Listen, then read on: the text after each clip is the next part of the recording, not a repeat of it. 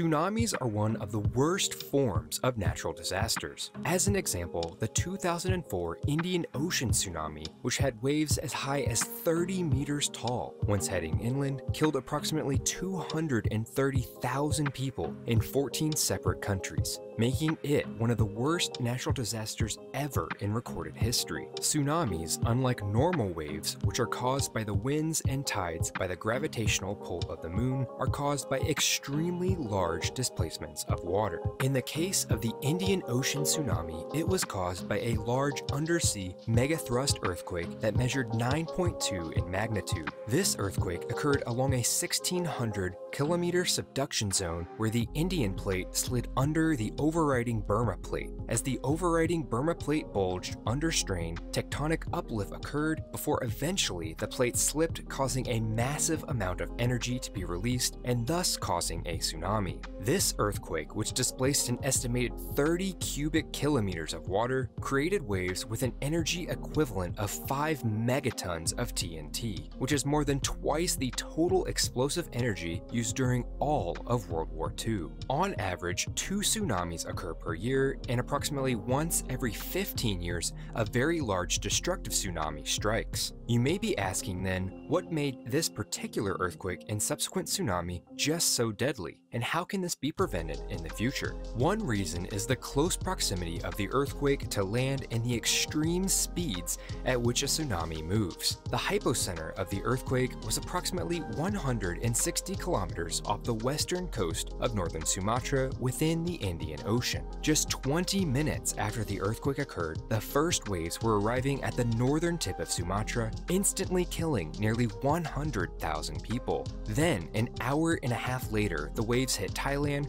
resulting in similar death and destruction. These waves continued to expand outward from the epicenter of the earthquake at a rate of about 500 miles per hour, or about the speed of a commercial jetliner, hitting all of the surrounding landmasses and bringing with it extreme amounts of destruction. The second and related reason as to why the tsunami was so destructive was that despite having some amount of time, although limited, between when the initial earthquake occurred and when the tsunami arrived, many of the countries hit by the tsunami were completely taken by surprise. At the time, there were no tsunami warning systems located in the Indian Ocean to provide any advanced warning, making it impossible for anyone to know what was about to occur. And all that being said, tsunami detection is not easy, as often the water disturbances occur in very deep water in which earthquakes may not be easily felt. In deep ocean water, for instance, a tsunami forms only a low, broad hump that is barely even noticeable even for a passing ship. However, near the coastline where the water becomes shallow, the tsunami slows down and forms the large destructive waves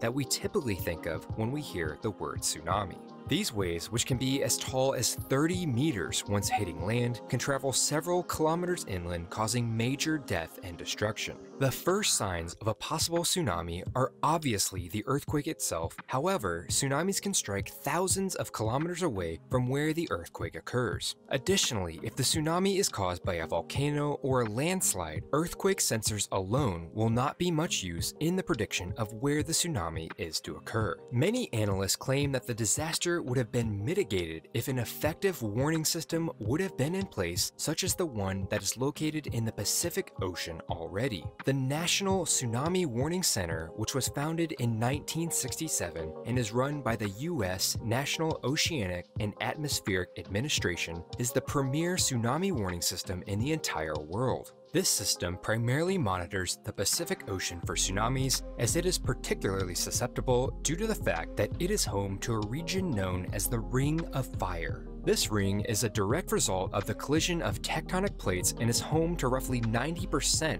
of all earthquakes and 75% of all volcanoes in the entire world, thus giving it an increased risk for a tsunami to occur. The primary component of the tsunami warning system is what is known as DART, or the Deep Ocean Assessment and Reporting of Tsunamis. This system enables instant and accurate tsunami forecasts by monitoring the ocean floor. The DART system itself is made up of 3 parts: the pressure recorder anchored to the bottom of the sea floor, a moored large surface buoy and an acoustic transmission link that connects the seafloor and the surface modules. During normal operation, the system will steadily measure the water pressure at the sea floor. Since there is a direct relationship between water pressure and the height of the water column above it, the water column can be monitored over time for any anomalies simply by measuring the water pressure. If a large wave passes over where the DART system is located, it will measure a higher water pressure and thus a higher water level. If the calculated water level is not within recent data averages or the nominal water level, the system will initiate the tsunami alert process, indicating a possible tsunami threat. The system will first transmit an alert to the surface buoy using underwater acoustics, which will then pass this alert to a satellite and on to the Tsunami Warning Center headquarters for further analysis. After further analysis, and if a tsunami is indeed occurring, alerts via text messages, emails, and other emergency alert systems can then be sent out to the general population, alerting them to evacuate and head to higher ground. Today, the Tsunami Warning System consists of nearly 40 separate DART stations scattered around the Ring of Fire in the Pacific Ocean, as well as several stations in the Caribbean and off the Atlantic coast. As a result of the success of this system, many internationally coordinated systems have now spawned as a result, including many regional systems as well. For example, in response to the Indian Ocean earthquake and resulting tsunami in 2004, the Indian Ocean Tsunami Warning System was agreed upon at a United Nations conference in 2005 and has been operational since 2006. Today, this system has a total of 7 DART stations scattered throughout the Indian Ocean.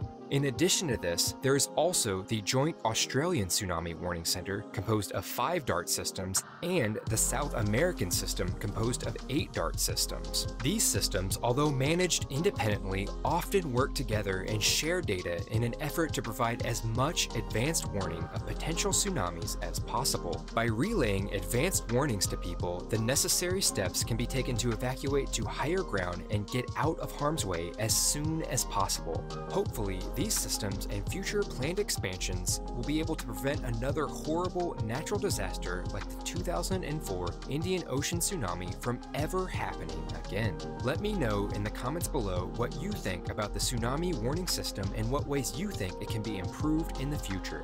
And as always, thank you so much for watching.